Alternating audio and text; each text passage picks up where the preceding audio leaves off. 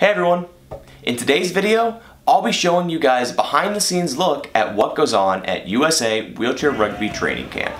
So stay tuned.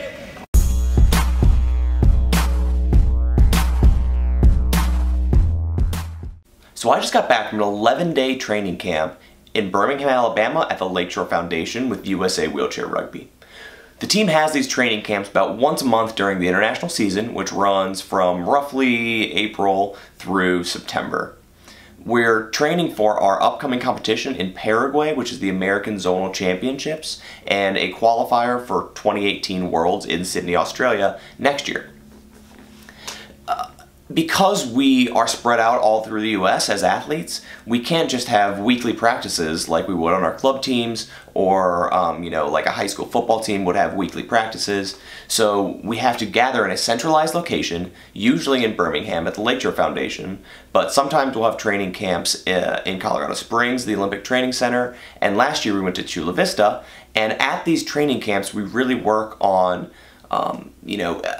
really gelling together as athletes, making sure everyone's on the same page situationally, and just preparing the team, the entire team, for the competitions that we have coming up.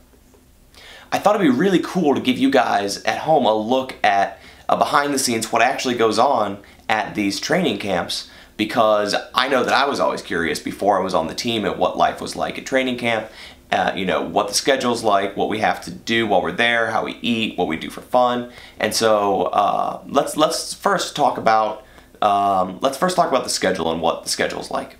Each morning we start breakfast at 6:30 a.m. in the dorms. We usually have a pretty good spread of complex carbs, proteins, everything that an athlete would need to keep them going for an 11-day training camp. After the breakfast, we'll head up to the field house, which is about 50 yards away from the dorm, and we'll have our first session starting at 8 a.m.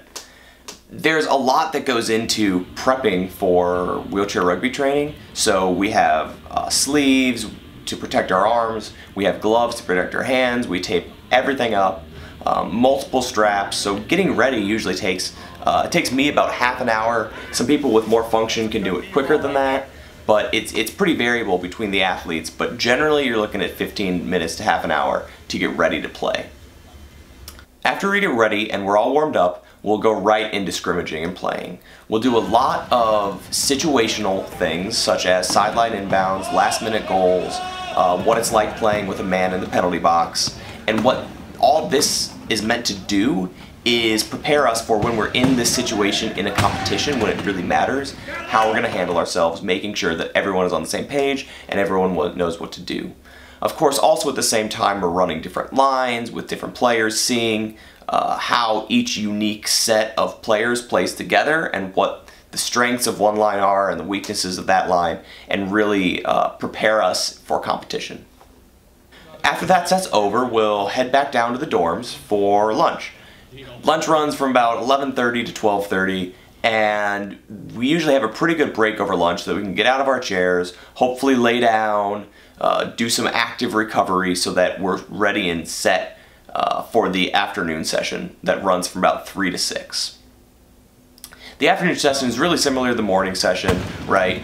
You're working on the same things, and it's just one more opportunity to maximize our time while we're at training camp, so that we can, really get the most out of it. So even though we have a really packed schedule, there's still a little bit of downtime. And in this downtime, we will play video games, we'll hang out and socialize, and in a really long camp like the one we just got back from, we'll even have a couple days off. Our first day off, we all loaded up in the Lakeshore bus and we went to this place called Treetop Adventures, which is an arcade, kind of a family fun center. I think you guys have probably seen it before. It had go-karts, laser tag, putt-putt, and we spent a few hours there. And while we were there, we did everything. We putt-putted a few holes, we won 6,000 tickets as a team, and did the laser tag. The coolest part, though, was we all got in go-karts. Everyone who was there paired up, and one person in the cart was in charge of gas and brake, and the other person was in charge of steering, obviously, because most of us can't move our legs.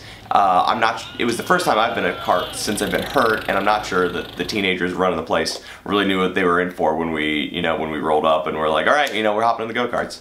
So it was a really cool experience. After that, we went to B-dubs, had some wings, watched some baseball was on, and just were able to relax and unwind off of campus. It was a great thing to be able to take our mind off of the grind of training.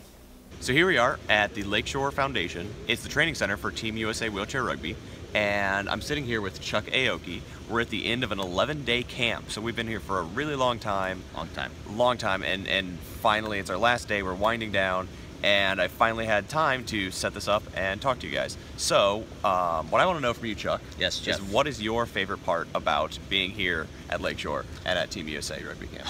You know, Jeff, that's a great question. I think my favorite part about being at national team camp is sort of the brotherhood that we form between all of us athletes. We get this chance to spend more time with these guys than we do with our families a lot of years. And these guys I've become so close to these guys. They're some of my best friends in the world. And you really build this brotherhood through this battling and beating each other up for, like Jeff said, 11 days straight, and then you're just so excited and ready to go to competition. So I think that's my favorite part. Absolutely. And of course we all live in different states, right? Chuck's from Minnesota, I of course live in Texas, so it's when we're at these camps, it's one time that we're actually able to get together and like Chuck said, hang out with each other and be brothers. Yes, it's very exciting. I love this. It's a great, this you can see this facility is beautiful. It's really one of a kind in the entire world. So I love coming here. Are you excited about going to Paraguay? I'm extremely excited for Paraguay. I'm just checking the South American countries off my list one by one, and Paraguay is rumored to have some incredible pizza places in addition to Korean food.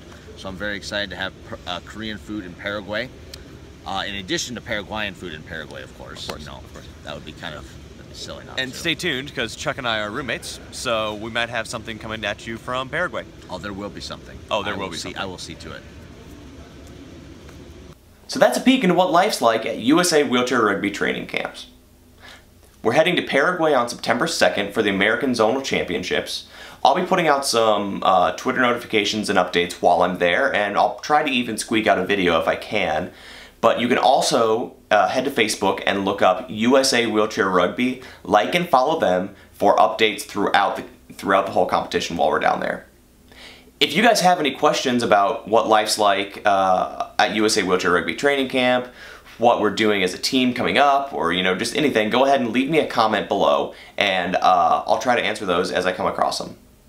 Thanks, guys!